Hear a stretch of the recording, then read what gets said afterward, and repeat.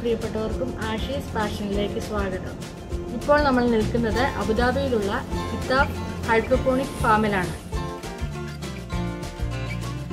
ഈ ഫാമിൽ പ്രധാനമായും പ്രൊഡ്യൂസ് ചെയ്യുന്നത് പലതരത്തിലുള്ള let's, tomatoes, melon, fig, capsicum, പപ്പായ എന്നിവയാണ്. നമ്മൾ ഈ കാണുന്നത് ഹൈഡ്രോപോണിക്സ് രീതിയിലുള്ള കൃഷി രീതിയാണ്. ഇത് മണ്ണില്ലാതെ വെള്ളത്തിൽ ചെടികൾക്ക് ആവശ്യമായ ന്യൂട്രിയൻസ് കൊടുത്ത് വളർത്തുന്ന കൃഷി രീതിയാണ്. ഒരു ചെടിക്ക് വളരാൻ വേണ്ടത് മണ്ണല്ല. ചെടിയുടെ ആഹാരം എന്ന് പറയുന്നത് 17 തരം കെമിക്കൽ എലമെന്റ്സ് ആണ്. ഇവയിൽ കാർബൺ അന്തരീക്ഷത്തിലെ കാർബൺ ഡൈ ഓക്സൈഡിൽ നിന്നും ഓക്സിജനും ഹൈഡ്രജനും വെള്ളത്തിൽ നിന്നുമാണ് സ്വീകരിക്കുന്നത്. ബാക്കി 14 ന്യൂട്രിയൻസ് നമ്മൾ വെള്ളത്തിൽ ലയിപ്പിച്ച് ചെടികൾക്ക് നേരിട്ട് കൊടുക്കുന്ന രീതിയാണ്. ചെടികൾക്ക് വേണ്ട ന്യൂട്രിയൻസ് വെള്ളത്തിലൂടെ കൊടുക്കുന്നത് കൊണ്ട് വേരുകൾ വളമന്വേഷിച്ച് ദൂരെയൊന്നും പോകുന്നില്ല. അതുകൊണ്ട് വേരുകൾ അധികം വളരാതെ ആ വളർച്ച കൂടി ചെടികൾക്ക് കിട്ടുന്നു. അതിനാൽ മണ്ണിൽ വളരുന്ന ചെടികളെക്കാൾ വേഗത്തിൽ ചെടികൾ വളരും. അതുപോലെ വെള്ളം ഒട്ടും പാഴാകുന്നില്ല. മണ്ണിൽ കൃഷി ചെയ്യുന്നതിൻ്റെ 5 മുതൽ 10% വരെ വെള്ളമേ ഹൈഡ്രോപോണിക്സ് കൃഷി രീതിക്ക് ആവശ്യമുള്ളൂ. അതിനാൽ വെള്ളത്തിന് ക്ഷാമമുള്ള പ്രദേശങ്ങളിലും ഈ കൃഷി രീതി വളരെ അനുയോജ്യമാണ്. പോളി ഹൗസിനുള്ളിൽ വളരെ കുറഞ്ഞ സ്ഥലത്ത് വർഷം മുഴുവൻ നല്ല ഗുണമേന്മയുള്ള കൃഷി ചെയ്യാം. കുറഞ്ഞ സ്ഥലത്തുനിന്ന് കൂടുതൽ വിളവുണ്ടാക്കാം. അതുകൊണ്ട് വളരെ കുറച്ച് സ്ഥലമുള്ളവർക്കും ബാൽക്കണിയിലോ ടെറസിലോ ചെറിയ അപ്പാർട്ട്മെന്റിലോ വീടിനുള്ളിൽ പോലും ഈ കൃഷി രീതി ചെയ്യാവുന്നതാണ്. വീടിനുള്ളിൽ ചെയ്യുമ്പോൾ ചെടിക്ക് വളരാൻ ആർട്ടിഫിഷ്യൽ ലൈറ്റ്, അതായത് ഗ്രോ ലൈറ്റ് കൊടുത്താൽ മതി. സ്ഥലക്കുറവ് പോലെ സമയക്കുറവും ഒരാളെ കൃഷി ചെയ്യാൻ മടുപ്പിക്കുമല്ലേ? ഹൈഡ്രോപോണിക്സ് കൃഷിയിൽ മണ്ണൊരുക്കണ്ട, കളകൾ പറിച്ചു കളയണ്ട, ചെടികൾ മാറ്റി നടണ്ട, ചെടികൾ നനയ്ക്കണ്ട, ഇടവളങ്ങൾ കൊടുക്കണ്ട. അതുപോലെ ഒരു കൃഷി ചെയ്തതിന് ശേഷം വീണ്ടും ഗ്രോ ബാഗ് നിറയ്ക്കാൻ പുതിയ മണ്ണ് നിറയ്ക്കണ്ട. അങ്ങനെയുള്ള എല്ലാ ബുദ്ധിമുട്ടുള്ള പണികളും ഇവിടെയില്ല. ഒരിക്കൽ ഹൈഡ്രോപോണിക് സിസ്റ്റം സ്ഥാപിച്ചു കഴിഞ്ഞാൽ പിന്നെ അധ്വാനം കുറവാണ്. അതുകൊണ്ട് കുട്ടികൾക്കും പ്രായമായവർക്കും ഭിന്നശേഷിക്കാർക്കും ഈ കൃഷിരീതി നോക്കി നടത്താവുന്നതാണ്. അതുപോലെ മണ്ണുവഴി പകരുന്ന രോഗങ്ങളും കീടങ്ങളും ചെടിക്കുണ്ടാകുന്നില്ല. അങ്ങനെ കീടനാശിനികൾ തളിക്കാതെ പൂർണ്ണ വളർച്ചയും രുചിയുമുള്ള വെജിറ്റബിൾസ് സ്വന്തമായി മണ്ണില്ലാതെ തന്നെ നമുക്ക് കൃഷി ചെയ്തെടുക്കാം.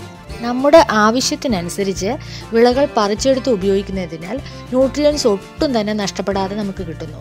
അതുകൊണ്ട് ഈ കൃഷി രീതിയെ അറിയപ്പെടുന്നത് തന്നെ ന്യൂട്രിയന്റ് ഫാമിംഗ് എന്നാണ്.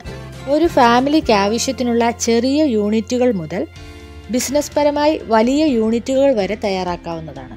ഹൈഡ്രോപോണിക്സ് കൃഷി രീതി ചെയ്യുമ്പോൾ നമ്മൾ ഒരു ടാങ്ക് സെറ്റ് ചെയ്യുന്നു. ആ ടാങ്കിലുള്ള വെള്ളത്തിലാണ് 14 ന്യൂട്രിയൻസ് ലയിപ്പിച്ചു കൊടുക്കുന്നത്. ഇവിടെ ഈ ടാങ്കിലുള്ള ഒരേ വെള്ളം തന്നെ റീസൈക്കിൾ ചെയ്ത് പൈപ്പുകളിലൂടെ വിടുന്നത് മൂലം അധികം വെള്ളത്തിൻ്റെ ആവശ്യം വരുന്നില്ല. ഹൈഡ്രോപോണിക്സ് എന്നാൽ വർക്കിംഗ് വാട്ടർ അഥവാ ജോലി ചെയ്യുന്ന വെള്ളം എന്നാണ്. ഈ പൈപ്പിലൂടെ കടത്തിവിടുന്ന വെള്ളത്തിന് വേണ്ടി ടൈമർ വെച്ച് ഒരു ദിവസം എത്ര സമയം വെള്ളം സർക്കുലേറ്റ് ചെയ്യണമെന്ന് നമുക്ക് സെറ്റ് ചെയ്യാം. പകൽ സമയം കൂടുതൽ ഫ്രീക്വൻസിയിലും രാത്രിയിൽ 1-2 പ്രാവശ്യവും ഓണാകുന്നത് പോലെ സെറ്റ് ചെയ്യാവുന്നതാണ്. ഹൈഡ്രോപോണിക്സ് രീതിയിൽ നമ്മൾ ചെടികളെ വെള്ളത്തിലാണ് വളർത്തുന്നത്. അതുകൊണ്ട് ചെടികളുടെ വേരുകൾക്ക് പിടിച്ചു നിൽക്കുവാൻ ഒരു മീഡിയം ആവശ്യമാണ്. അതിനായി നമുക്ക് പെർലൈറ്റോ ഹൈഡ്രോപോണിക് സ്റ്റോണോ ബേബി മെറ്റലോ മീഡിയമായിട്ട് ഉപയോഗിക്കാവുന്നതാണ്. ഹൈഡ്രോപോണിക് സ്റ്റോൺ ആണെങ്കിൽ അത് ലൈറ്റ് വെയ്റ്റ് ആണ്. നമ്മൾ വെള്ളത്തിലൂടെ ചെടികൾക്ക് ആവശ്യമായിട്ടുള്ള ന്യൂട്രിയൻസ് കൊടുക്കുന്നത് കൊണ്ട് ചെടികൾക്ക് പോഷകങ്ങളുടെ കുറവ് ഉണ്ടാകുന്നില്ല. ഒരു യൂണിറ്റ് സ്ഥലത്ത് 10 മുതൽ 30 വരെ കൂടുതൽ ചെടികൾ വളർത്താവുന്നതാണ്. Hydroponics nutrients liquid online shopping വഴി നമുക്ക് വാങ്ങാവുന്നതാണ്. ഹൈഡ്രോപോണിക്സ് ഫാമിലെ കൃഷി രീതികളെക്കുറിച്ച് നമുക്കിനി നോക്കാം. എഞ്ചിനീയർ അമർ നമുക്ക് ഇതിനെക്കുറിച്ച് വിശദമായിട്ട് പറഞ്ഞു തരുന്നതാണ്. You are welcome in Qitaf farm.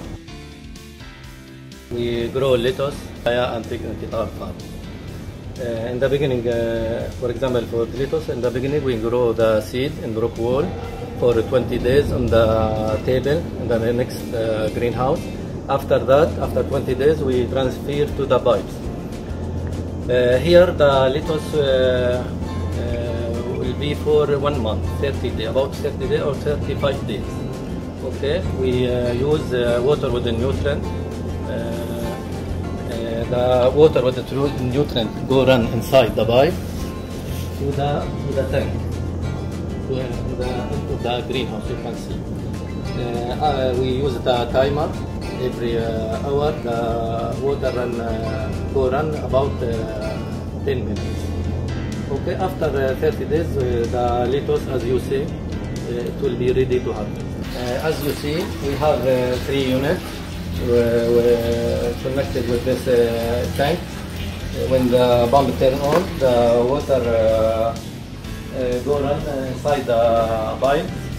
Then he return to the tank. Close circle, like this.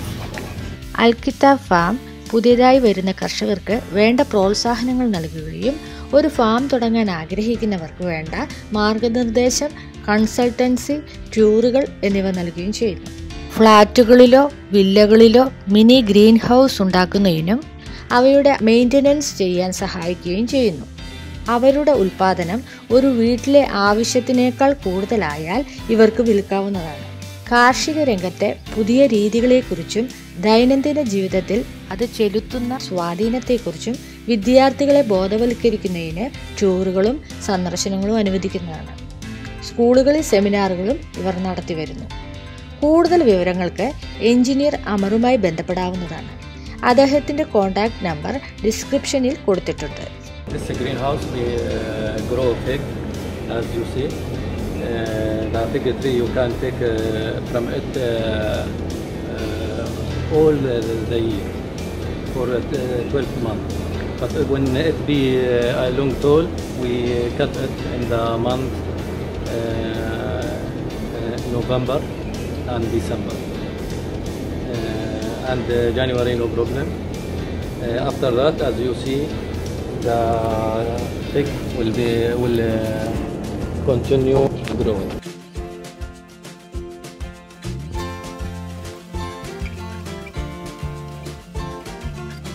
This is growing after we cut it in the November.